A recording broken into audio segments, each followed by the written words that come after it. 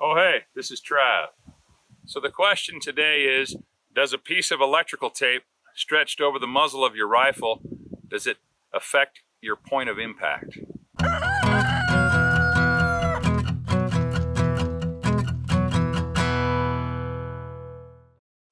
During the Second World War, the invasion of Normandy, many of the GIs put condoms over the muzzles of their rifles to keep sand and water and debris, keep their guns clear of obstruction, well, at least until after that first shot.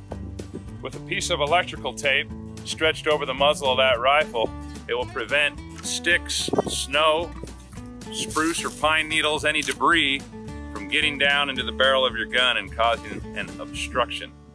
So I'm going to stretch a piece of electrical tape over the muzzle of this .243 Winchester rifle, then we're going to shoot a couple of shots, one with the tape and one without.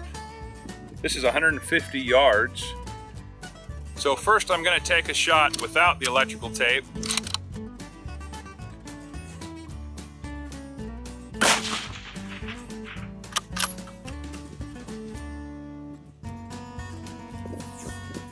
The second shot will be with a piece of electrical tape.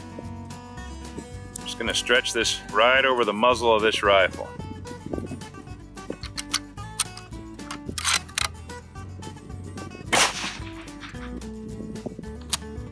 Here we are after the second shot.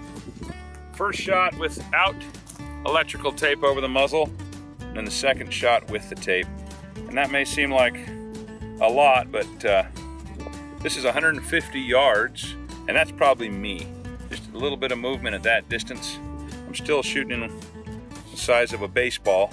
And if this target represents the lungs of an elk, we got him with both shots.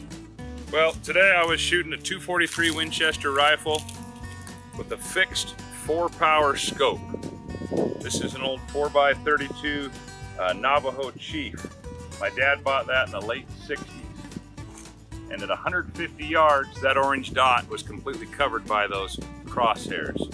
So to be an inch off at 150 yards, with and without a piece of electrical tape over the muzzle, is not a concern for me. I'd say that this rifle will shoot straight, with or without the tape. It comes down to the shooter. So I wish you well and happy hunting.